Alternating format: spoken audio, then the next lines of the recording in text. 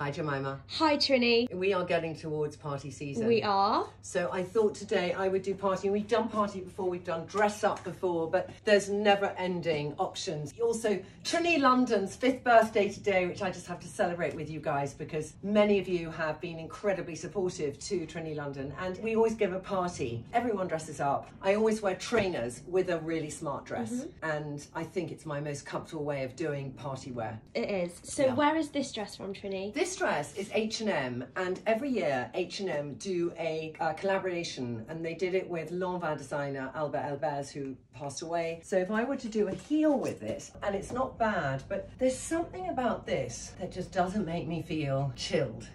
It's kind of predictable. It's predictable, and if this was something that was up here, it would be really nice with that length, but being here, it sort of doesn't work, and if it was there, it would be perfect. Yes. Because you just have the coverage of the shoe by the fabric, and you just look lovely and tall. Is this a piece of jewellery or is this part of the dress? It's a part of the dress. I just wonder if I would look at other dresses and sew a necklace in. I was about to say. Yeah, because it is an option you could do, but then you lose the opportunity to wear that next with other things. But I think what I love about this is I throw it on and I'm fully dressed. I don't have to think about jewellery or anything. No. And that's the joy of this dress, and it's comfortable. I can eat lots of food in it, but I feel like I've made an effort. Yeah, you look great. And I've noticed this palette is very similar. I know.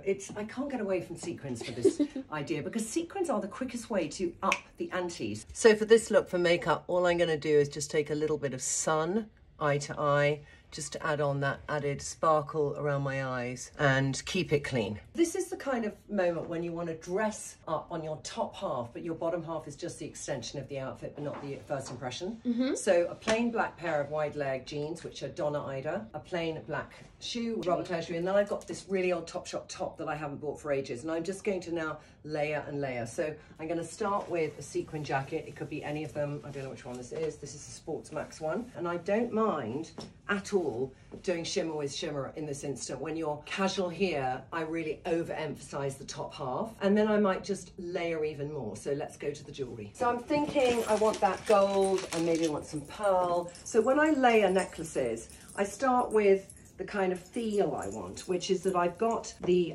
tie going right the way down, so I feel my necklaces can go down as well. And then it brings the glamour lower down, so that really long necklace for this is very good. Whether you've got boobs or not, it will just nestle in between them. And then I might do another layer, which is this these are all a mixture of old Chanel beads and beads that I got from the markets in India. And that to me does it. The joy of this, on the top half, I'm really glam, and I'm also covered up. There are sometimes I think we want to do a smart look, not necessarily party look, but like a work event that's really smart where we don't want to put on a dress, and that when we're sitting at the table, we so look like we've made an effort. Yes. The art of this is there's a big difference between doing this and just having something neatly tucked in. Yes. You know, it just kind of then has a huge contrast between the dents of the blackness and this is casual, that's smart, and that intersection which we always try and play with on Closet Confessions, of introducing to each end of your outfit the relationship to diffuse between the waist and the upper thigh. Very clever. Trinny, can I ask what bag you would do with this? I might do that. It's gold, but I've got elements of gold and silver, and I love mixing metals. So I might do that, and it brings a bit more down to the jacket. Would I do that?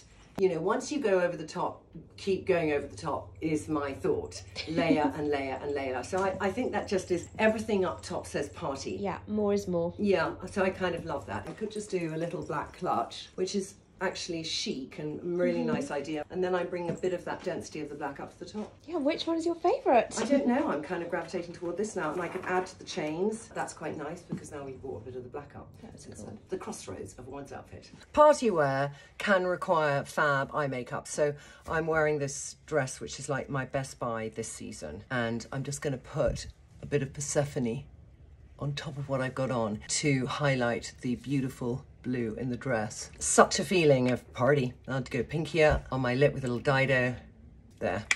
One of the quickest ways to have a party look is to get a sequin dress. It really is. And there are many on the high street. I got this from Zara. It's one of the best sequin dresses they've done. It just gives an amazing shape. It's that instant appeal. It's short enough that I will wear a heel with it and I feel, yes, I'm ready to party. And I'm gonna egg it up even more and put some earrings on. I want to just have everything glowing. I love the back, Trinny, when you walked past. How gorgeous. And I like the little side cleavage. Gorgeous. That there's so much going on in the dress that would you just have the colour extending? But actually I think that goes very well on many levels. This is a really old Jamon Poeche, which is a handbag designer, did these earrings. Wow. Because they're sequin, I actually am liking the idea. I didn't go for obvious bright stones, I just went for colour. I see. No, it's very subtle but pretty. Yeah.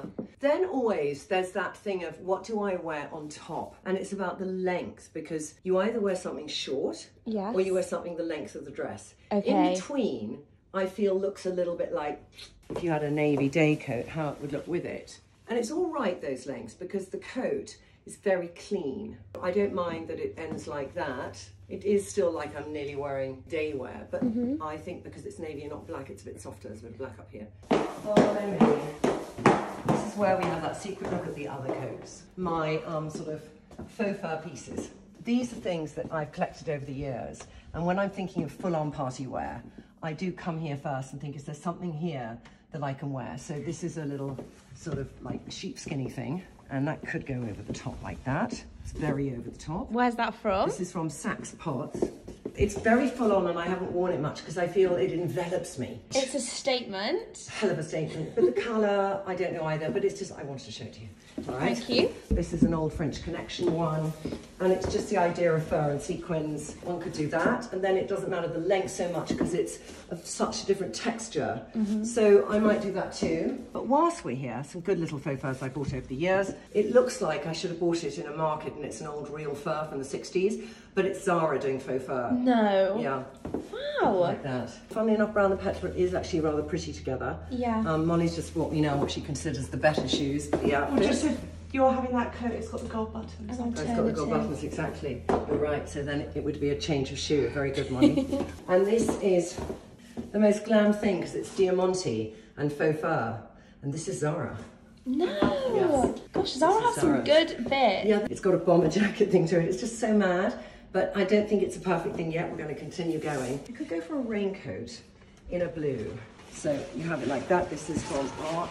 There's that little bit of sequin poking at the bottom. It's a cold, rainy night. Cool. And then you have that reveal moment when you We'll have enter. the koala. So that works for me for length. The Yeah. blues are not perfect, but for length it works. This would be, you know, really egging it. And this is another faux fur from Prada.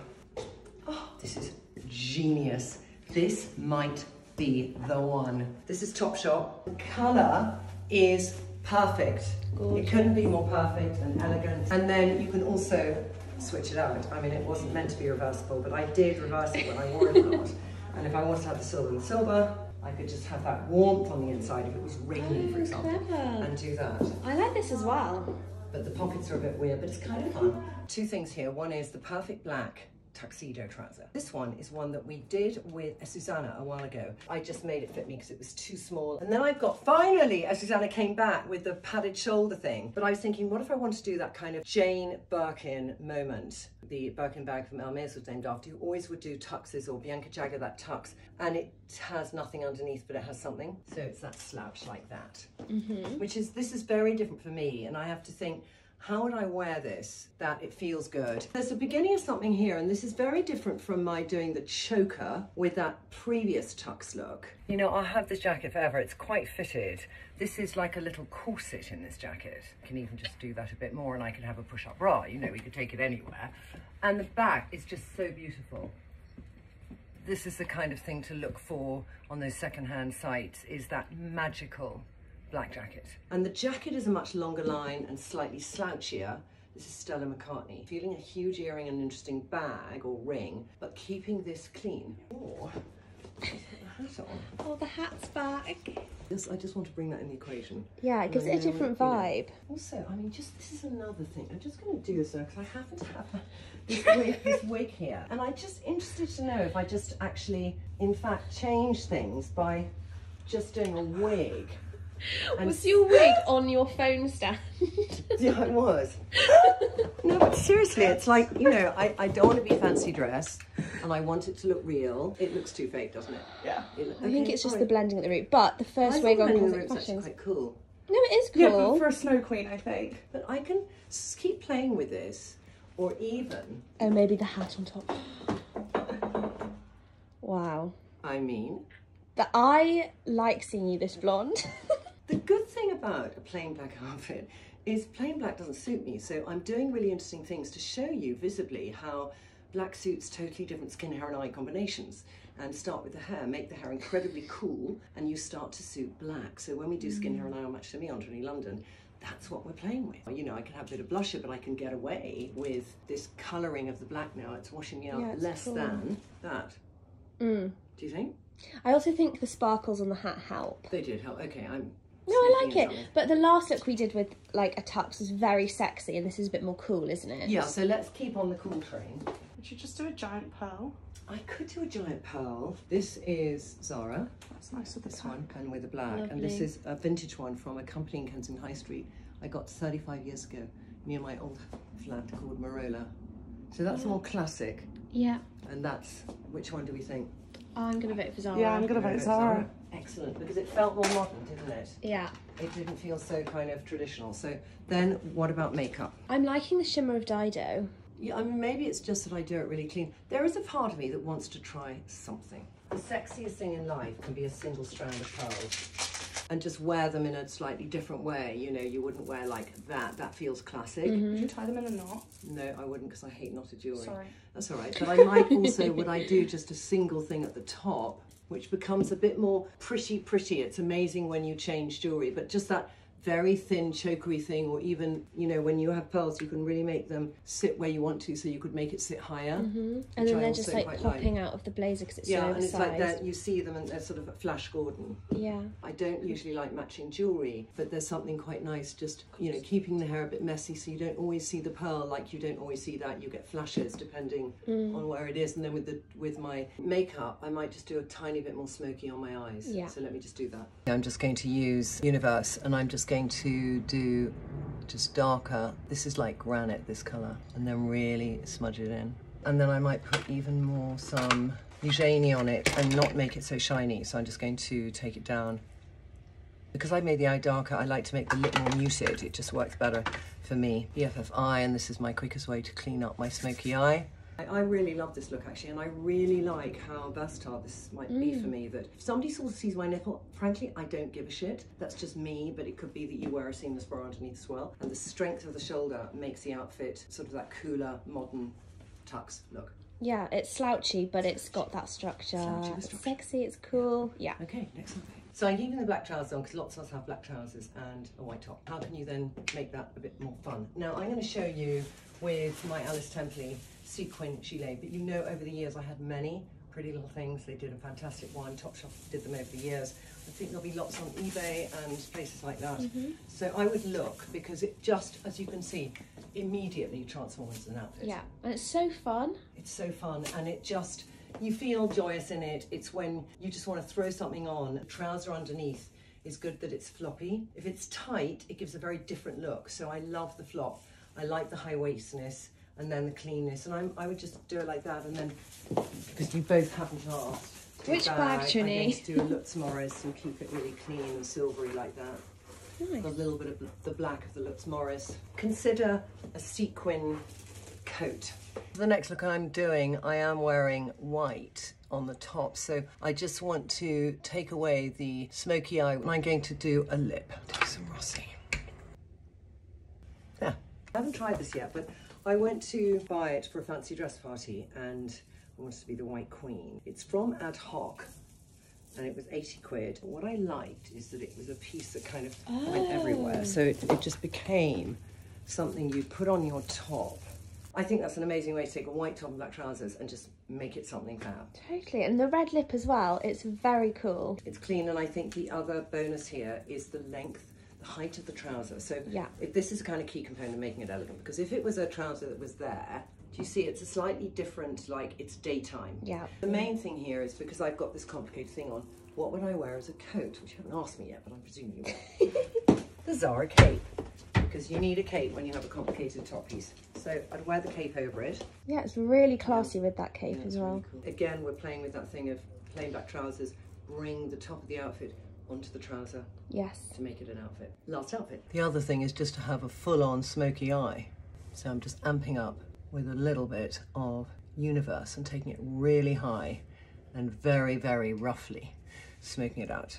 So this is just what do you do with a plain black dress. Now this is the only plain black dress I own. It's so old, it's from Ali Capolino. I never wear it. So I'm just gonna think, lots of people have a black dress, what do we do? Idea number one is what I call topping and tailing.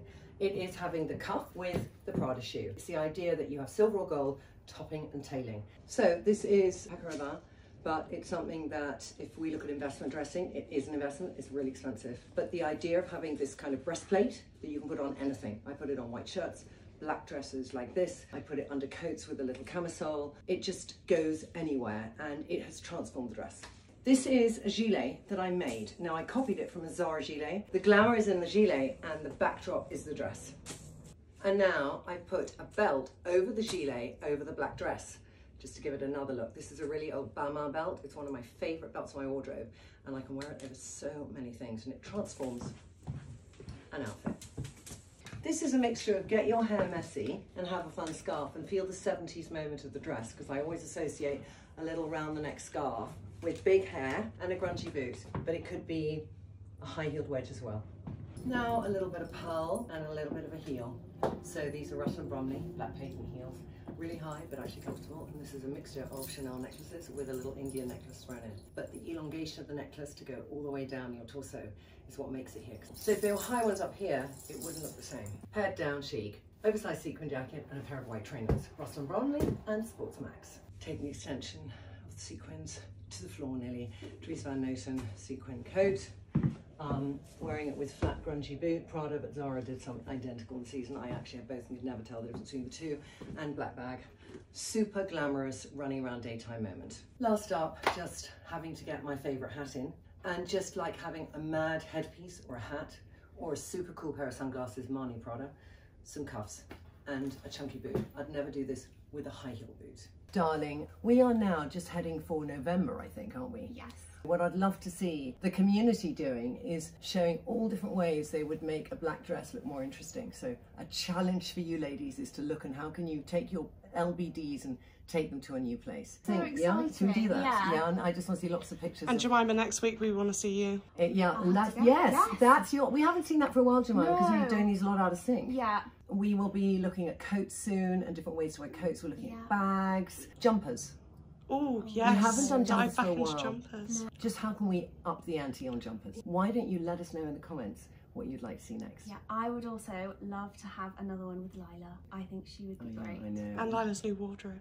Yeah, Lila's new wardrobe. In fact, that's got to be because she's wearing so many of my old clothes in a different style, and it's really good to see what she's doing with them. Yeah. Okay, until next week. Thank you, Molly. Thank you, Jemima. Thanks, Trinny. Bye.